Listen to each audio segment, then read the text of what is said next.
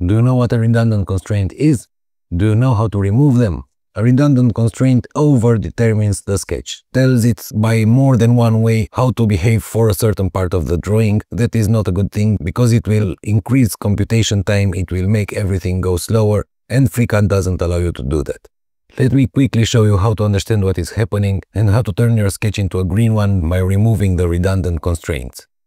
The first thing that I'm going to do to get rid of the redundant constraints is to click on this number here, which is the number of the constraint.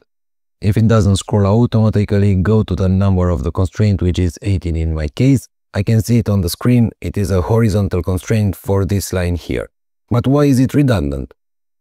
I can easily see below it a parallel constraint number 10, which is a rule for these two lines to always be parallel. But I also have a horizontal constraint for the bottom line. Since these two are parallel and this bottom line is horizontal, I don't need to tell this one to be horizontal because it will always be like this.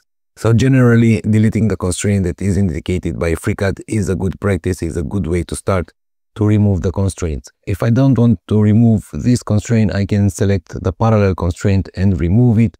Now the sketch is green, or I can remove the horizontal constraint for the bottom line, and again everything is perfectly determined without being over constrained.